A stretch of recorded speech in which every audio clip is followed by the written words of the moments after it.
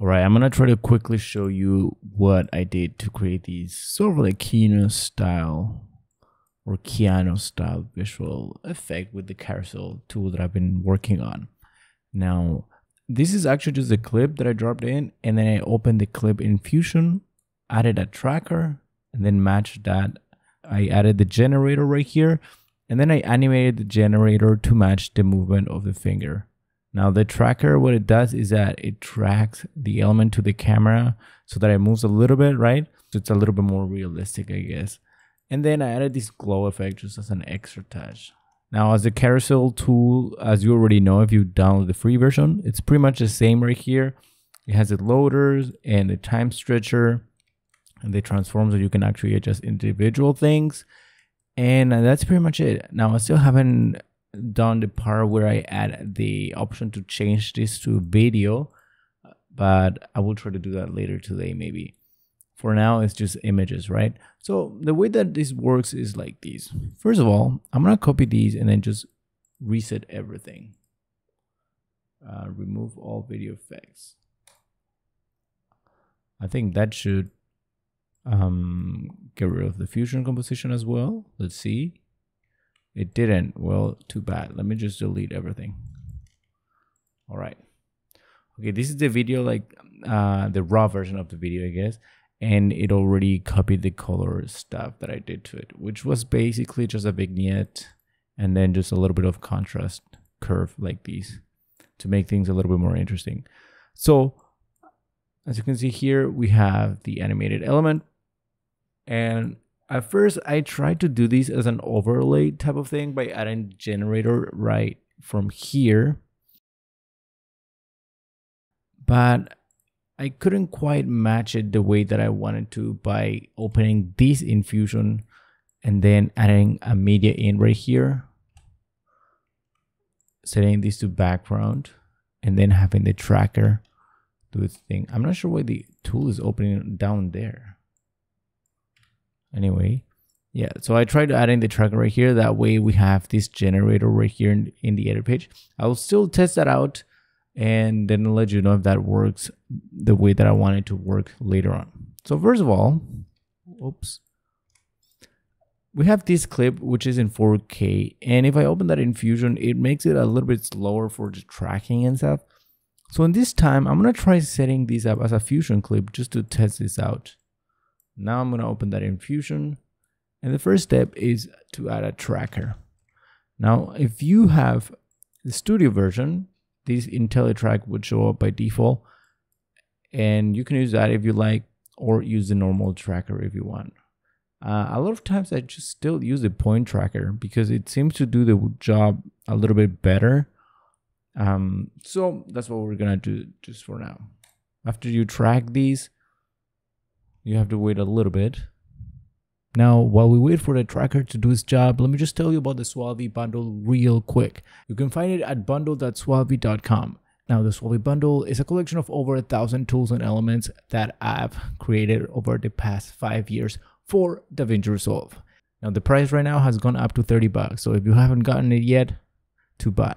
But if you're part of the email list, I did send a coupon code a couple of days ago that gives you $10 off. So make sure to check that out if you haven't gotten the pack yet. All right, let's continue with the video.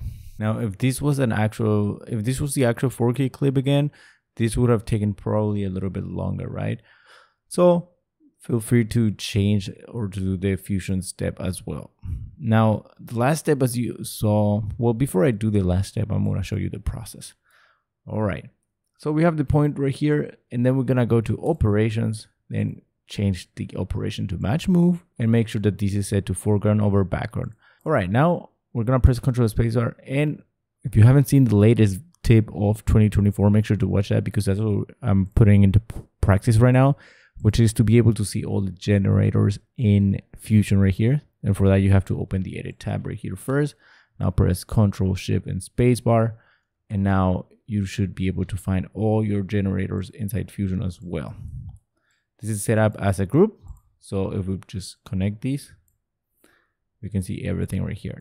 Okay, now, first of all, I'm going to get rid of this tab right here and selecting the group as a whole so that we can see all the options right here. we're gonna go to the 3D tab, and we're gonna use the translation to adjust the position of our clip.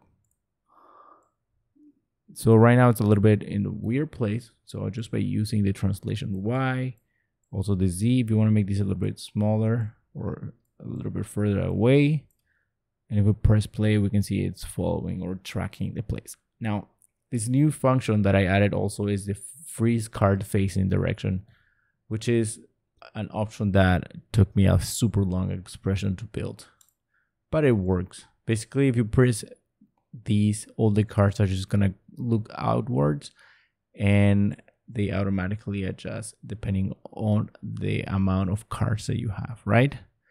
Now here you can adjust the card size if you want to make them bigger or smaller, and here you have the overall scale of them as well. So if you make these really small like that, you can make your cards a little bit bigger so that the space is filled up like that. And always you can adjust the rotation angle a little bit if you want the cards to show up in the background, or make these like that maybe. It all depends on the perspective of your element that you're tracking on, most likely. And this is the spin one that we use for the actual spinning effect. For the initial card animation, what I did on the first one was, I think I animated the scale, if I remember correctly, but then you can also adjust the blending mode. What I did for the outro was when the card was selected, I just animated the blend mode on these so the cards don't show up anymore, right? So they just fade out basically. Okay, and then the next step would be to find where the movement happens. Right here, we can see it starts right here at 15, let's say. So then we can just go and create a keyframe on the spin. Make sure to match the movement right here, like that. And we're gonna move these to the right. Well, actually clockwise. So if we press play, we can see that it moved. Now you can go to the spline tool and selecting everything right here, select all tools, fit to screen. Then we can see the spinning keyframe. Press F, and if you ease this in like that and decrease the ease out a little bit, then it sort of tends to match a little bit better, like that. All right, and then after that, you just basically repeat the same process for all the other spins. And at the end, I added this little like tapping, right? Which was, let's see, this tapping. So when this tapping happened, what I did was I actually went back to these card, where is it? Yeah, I think I used these card transform to animate the scale a little bit, because this one, for the actual cards, or the ones that are named cards, have an expression to them. So here, let's say you find the one that you selected. I think it's this one. No, not that one. Let's see, which one is it? I can't remember which one I did. Oh, I remember. Since I made all the others disappear, what I ended up doing was I animated all the card size right here. But so we're gonna animate the size when the tapping happens, just like that. But then I animated the blend mode for the different cards to disappear like these. So following the, let's see the keyframe right here.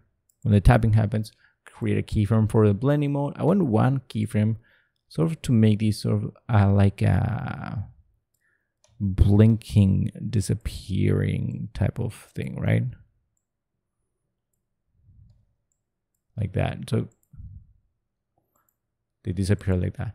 And then you can actually just copy these, go to the merge node, go to settings, and then paste the settings for this one as well. And we're gonna have to do these for all the cards that come, except the one that we selected, right? Which in this case I think is the 5th card, like that. And if you don't want them to all disappear at the same time, just go and select all of the merge nodes, go to the keyframe section, and then show only selected. I think we're gonna have to fit to screen. Zoom out a little bit. We're gonna have to open these. Make this a little bit bigger. And then we just move all of these, let's say a few frames, like 2 frames.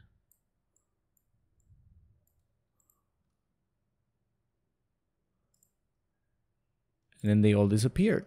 Now, after that, I added this glow effect. And make sure to apply mode is to merge under. But this is just a creative, what do you call these? Creative decision that I just did myself, right? And then the last thing that I wanted to show you was that here we can see that the tracker loses its tracking point, right? So the way to fix this is that, first of all, you don't have to get rid of these keyframes yet. First of all, we're gonna find where it goes crazy, right here on this keyframe, and then make sure that you select these. And the tracking has to be, or these points right here have to be red, the line of the tracker. Otherwise, it's not gonna affect it. And then once they're red, you have to just go this keyframe and then match it to the place that you're tracking. Like here, then this one, we're gonna have to move these, not that one, but you can use these controls right here as well to match this correctly. Then one more time. Then after this disappears, you can actually just try to match this to make it look a little bit natural in this case. And then it will go back to the center because it's not on screen anymore, but you can still have an idea of how this ends up looking or where it would be, right? Maybe a little bit less, like these. And do these a couple times. That's the only way to basically work around these when the tracker is not on screen anymore. And if you want the object to sort of follow whatever you tracked off screen. Okay, after we have these completely off screen, we can go to the keyframe section. And then we're gonna delete all the other keyframes that we're not gonna use. Otherwise, our element is gonna come back into the screen again. And then let's take a look. Now we can skip this part because I stopped animating that always. Otherwise, it will be too long, right? Then we have the outro or the ending section. And then our element will show or go out with the hand that we have right here. So that's basically how you created these, or how you can create these with the 3D tool.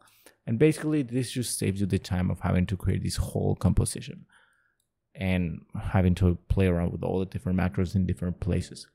Now, the last thing that you can also do is if you go to the 3D tool right here, you can activate motion blur so that it has a little bit of motion blur when the spinning happens. And then you have to also activate motion blur on your tracker. So when the element is moving here outside, we have this sort of blurriness as well. Otherwise, it will just look like this. And it's not really natural because you want to sort of match the blurriness of the actual movement of your element as well. Okay, so yeah, that is basically it. If you don't have this 3D carousel tool, well, you won't have it yet because this is not out, or this tool in the way that it's built is not out yet. But there is a free Fusion composition that you can download from the SUALVI website, where you can download these that is already sort of set up like this. Now, oh, I think I should update these actually. I'm gonna have to update these to add the time stretcher so that the rendering is a little bit faster. And I think that should be good. Now, this one only has 5 cards, but as you know, you can always just add more cards depending on what you need. And if you want to use a video, just replace the loader that you have right here. That's it for now. So yeah, that is it for now. And I have another idea that I want to showcase because somebody sent me an Instagram post showing the effect of like the person talking, and then these screens sort of like some of them showing behind the person talking, and then some of them going in front. And that's not a complicated process, but I'll show you that on a future video because it's not that complicated. Although it is a lot easier if you have the studio version, because otherwise you're gonna have to mask your subject or the person speaking. And if you don't have studio, that's gonna take you a long time. So yeah, that is it for this video. I hope that you learn a little bit something new, and make sure to download the free 3D Carousel to play around with it and try things out.